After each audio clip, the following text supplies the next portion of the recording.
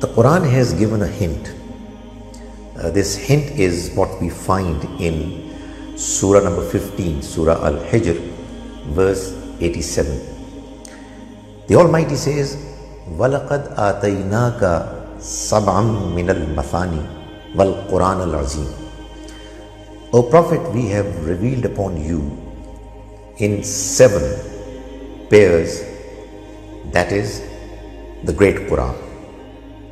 So, what exactly are 7 and what is meant by pairs is what needs to be investigated. Obviously, the Quran is stating clearly that that's what the great Quran is comprised of. These passages and these surahs were put together meticulously through an arrangement from the Almighty that were introduced and implemented by Angel Jibreel alayhi salam, and the Prophet ﷺ himself, he repeated what he was saying, so that the Quran that we have got today is a different book in its arrangements.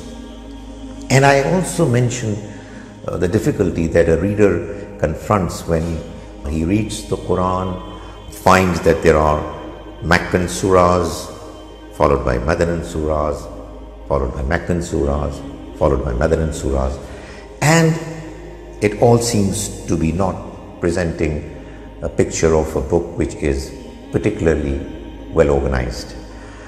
The difficulty becomes more significant when we present this book to non-Muslims for them to appreciate it as a book that has come from God.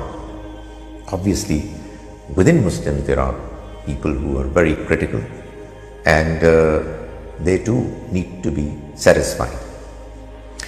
What I'm going to do now is a presentation of the Quran and its arrangement in a manner that I will talk about the path-breaking research done by one scholar of the subcontinent, Maulana Hamiduddin Farahi, who died in the year 1930, who through his sheer brilliance and the Almighty's blessings that He showered upon him, for him to be able to show a way to understand and appreciate the wisdom behind the manner the Quran has been arranged.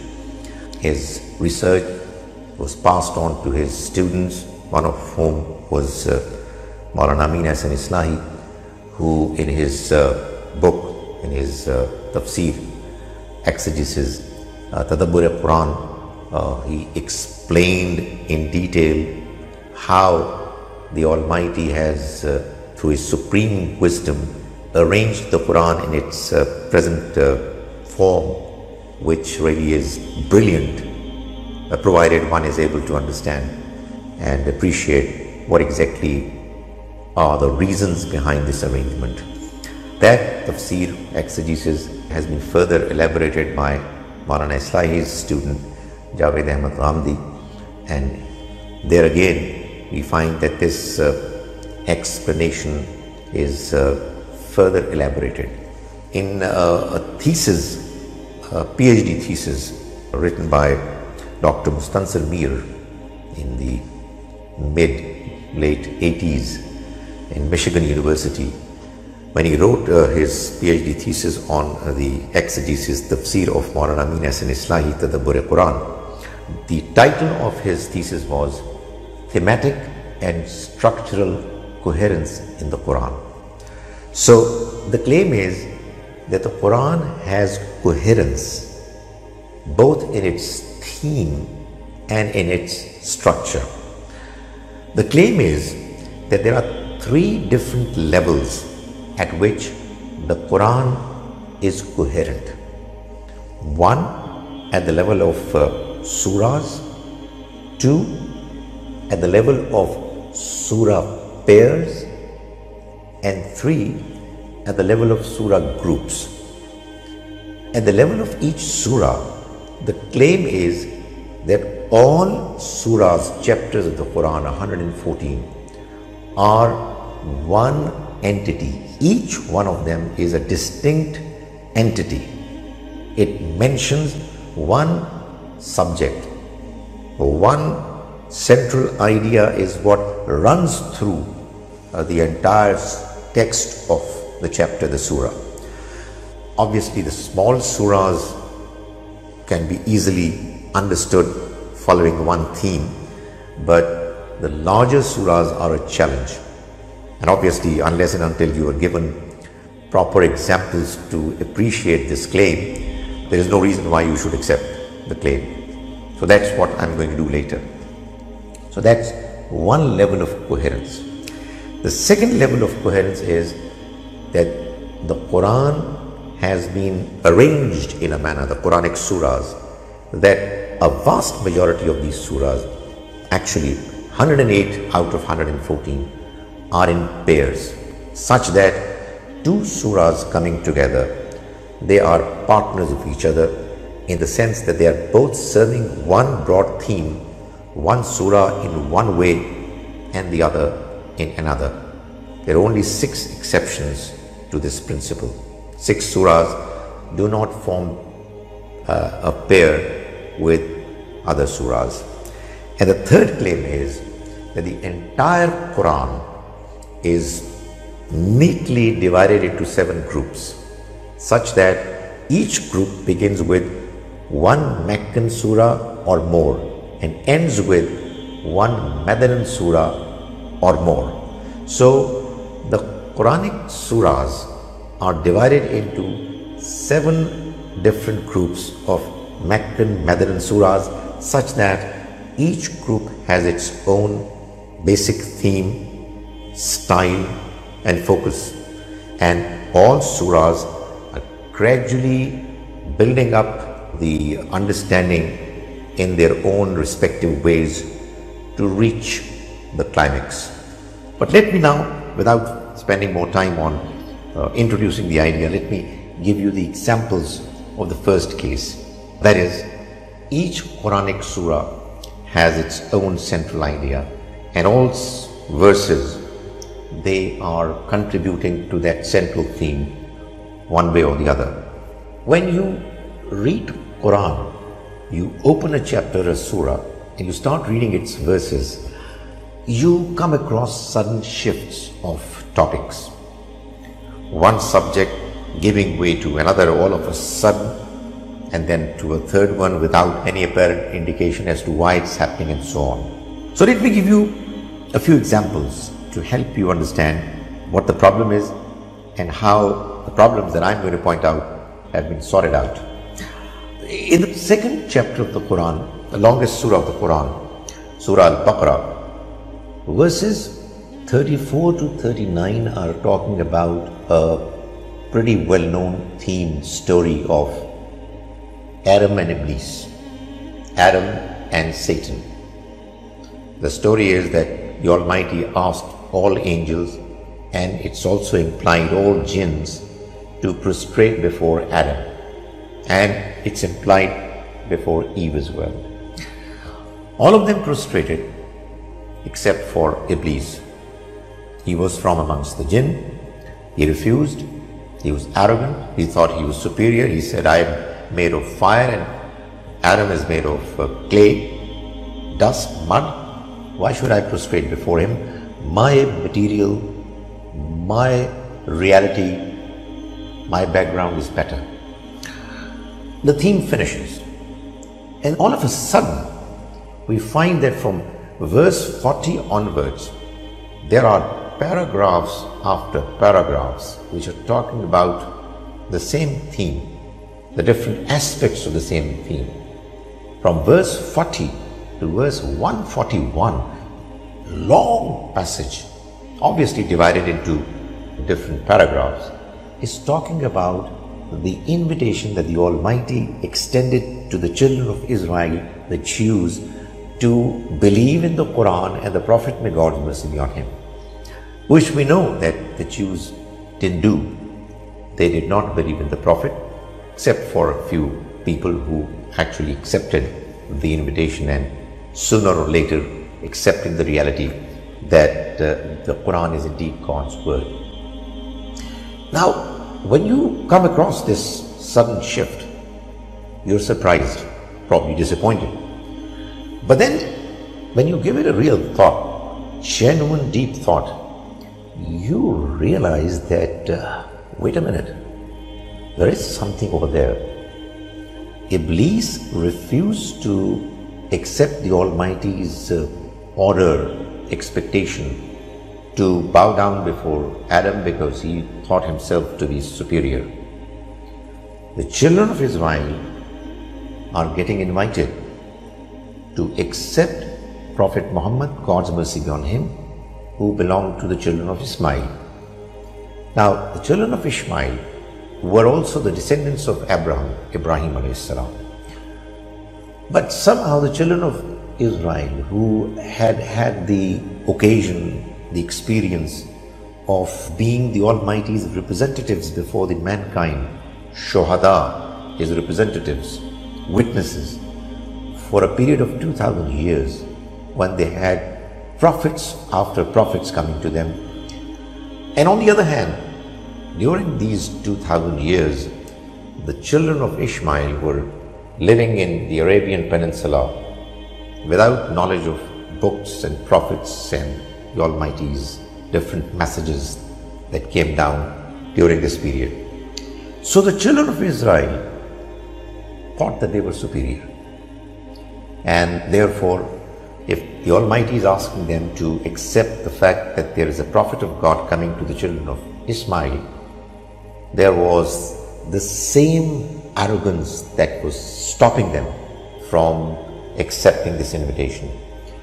So the Almighty, before inviting the children of Israel to have faith in the Quran and the Prophet who belonged to the children of Ishmael, narrated the story which the Jews already knew of Adam and Iblis, to let them know that if they are not going to accept this invitation because they think they are superior to the children of Ishmael, they are actually going to be doing the same thing which Iblis did by not bowing down before Adam. And the children of Israel knew what was the fate of Iblis, how Iblis was condemned by the Almighty for all times to come. So now you understand and you feel good about the fact that verses 34 to 39 have come before verse 40 onwards, verses 40 till 141. The apparent incoherence gives way to a very deep bonding between these two passages coming next to each other, and that happens because you think hard and think deep. That's what you find all throughout the Quran. That's what the exciting prospects are there waiting for us to plunge into this ocean of understanding and meanings of the Quran, and to discover more and more such arrangements of wisdom that we have in the Quran. I'll give you another example. We find a similar difficulty in Surah Araf, Surah chapter 7, verses 57 and 58, followed by verses 59 onwards. And it's again a very long passage, from 59 to 171. Now I'll tell you, what does the first passage say?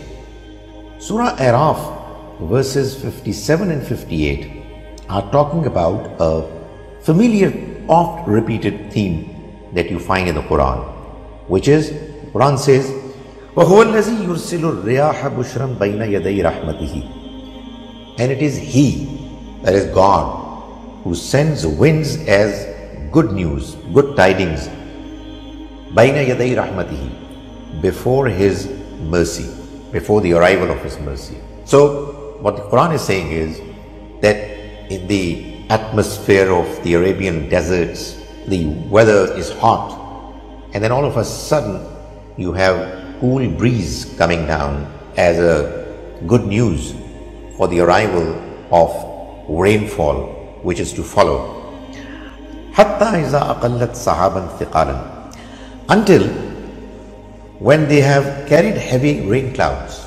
سُقْنَاهُ لِبَلَدٍ مَيِّتٍ, we drive them to a dead land. فَأَنزَلْنَا بِهِ الْمَاءَ, and we send down rain.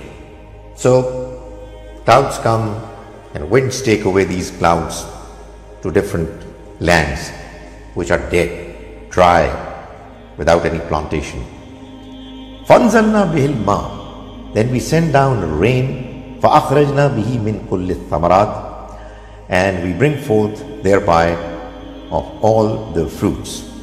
That is, fruits, vegetables, crops, they emerge as a consequence of rainfall. كَذَلِكَ نُخْرِجُ الْمَوْتَى, likewise we will bring forth the dead. لَعَلَّكُمْ تَذَكَّرُونَ, so that you may ponder, you may be reminded. That is, the rain comes, brings the different possibilities of sustenance, crops and fruits, and also brings this understanding that God is fully capable of bringing back life to dead lands. Likewise, He is fully capable of raising the dead back to life when it will come to the occasion when they will be needed to be brought back to life for the purpose of accountability. The next verse says, وَالْبَلَدُ الطَّيِّبُ يَخْرُجُ نَبَاتُهُ بِإِذْنِ رَبِّهِ, and the good land, that is the fertile land, its vegetation emerges by the permission of its Lord. وَالَّذِي خَبُثَ, but as for the land which is bad, لَا يَخْرُجُ إِلَّا نَكِدًا, nothing emerges except very ordinary crops, bushes, useless stuff. كَذَلِكَ نُصَرِّفُ الْآيَاتِ, likewise we send verses in different forms. لِقَوْمٍ يَشْكُرُونَ, for those people who are grateful. So now the Almighty is also explaining that the rain that falls from the sky brings forth crops, vegetation, etc. But there are different lands. There are lands that are fertile, responsive, and good bumper crop emerges. But there are others which are not fertile, and there is nothing that emerges except for ordinary material which is of no use. Okay, that's understandable. But now we move on, and what we find is that from verse 59 of chapter 7 till verse 171, the Almighty has shifted as if all of a sudden to a completely different theme, which is the messengers of God. They come to their respective nations, deliver the message. Some accept the message, others reject the message, and ultimately the Almighty's punishment visits the nation to destroy it. There are 6 messengers of God whose stories have been mentioned in the Quran over and over again. Why has it been mentioned so repeatedly? I'll talk about it later. But right now, let me mention their names. Nuh, Noah, Hud, Saleh, Lut, Lot, Shuaib, Musa, Moses alayhimus salam. May God's mercy be on all of them. All stories narrated either in long passages or relatively short ones. What you find is that it's the same theme that has been mentioned over and over again. Obviously, one wonders, why on earth is it that when there was a description of cloud formation, rainfall, crops sprouting from the land, it was mentioned, and then all of a sudden there is a new mention completely different from the earlier one that is taking over.